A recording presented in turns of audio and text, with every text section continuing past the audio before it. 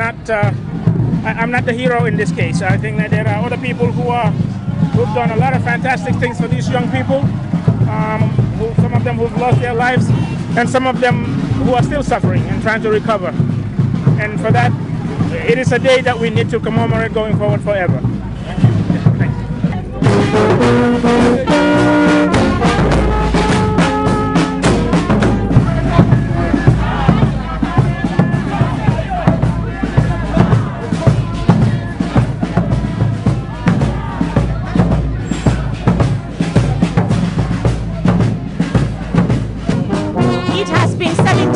Since our youths have been gunned down brutally in the streets, with the soldiers claiming that they were using rubber bullets, which any sane-thinking person can see the evidence of these boys crippled and sitting in their wheelchairs. You will know that these are not rubber bullets. But like I said, he used to say, it is today, life is today, tomorrow, yesterday, today and tomorrow. Yesterday it was that. Today we are here marching peacefully, asking for justice for our brothers and sisters. And if there were no youths, there will be no tomorrow. And we are proud that the Minister of Justice and the Minister of Information have come out to join us. Who would have thought that would ever happen? This is the new Gambia. We are asking for justice for our brothers and sisters, and we need it now. My name is Nima Sedi, Latrikunda Upper Basic School. I'm 18 years old.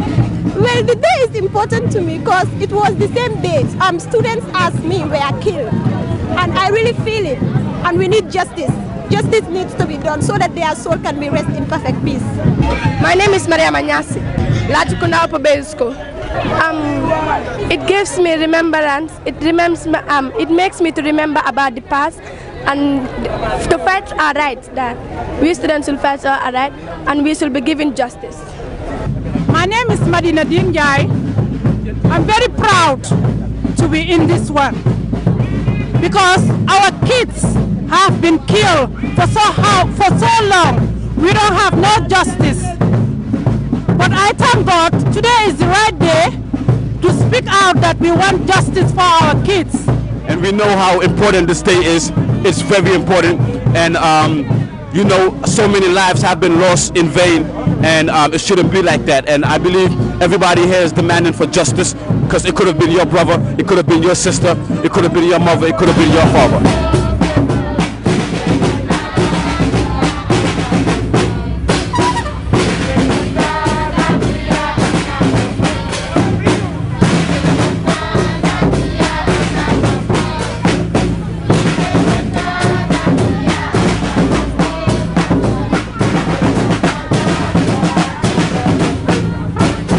A very significant day. I was a journalist. I was still a reporter working with the Daily Observer in 2000, April 10. I was actually in Brikama. I was posted there to cover the events while students were rioting and protesting in Westfield and other places. I was in Brikama. I was covering the student protest there, and then I saw, you know, in my own eyes how, you know, military use heavy-handedness, brutalities to torture people. They shot at people. Somebody died there. So I was part of this story. I remember when the military moved in, I was stuck in the Brikama police station. I had to jump over the fence to escape because people were coming in. And then I saw a mechanic, somebody who was shot in front of me, and he dropped. I don't know what happened to him after that. But then 17 years, this day was never commemorated like this because the government would not allow anybody to commemorate.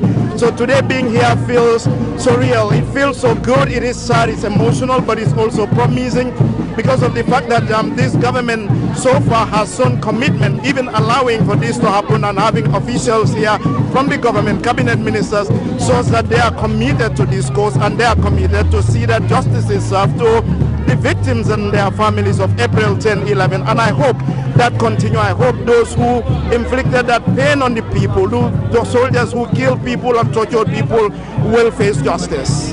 Okay, well, Gambia, this is a day we have to commemorate. You know what I'm saying? This is the day, this is one of the biggest disasters ever to take place in Gambia. This is a day that we have to remember the youths, the victims, the students that passed away. You know what I'm saying? As a nation and as a population, we have to apologize, you know, and we have to remember, you know, the victims. You know, if we don't do that, the sins will be forever over you know what I'm saying, over Gambia.